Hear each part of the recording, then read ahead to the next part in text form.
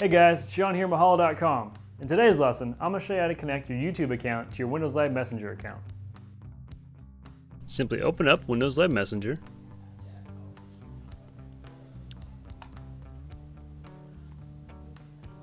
Then on the bottom right, just simply click on Add.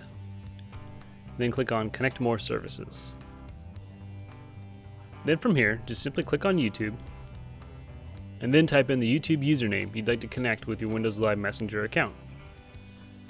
Then hit Connect.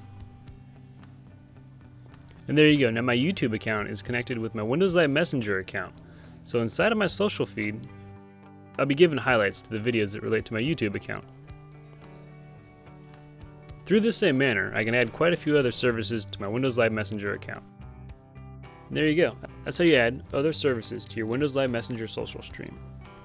Now if you'd like to stay connected to this learning course, make sure to subscribe and feel free to rate and comment below, and thanks for watching.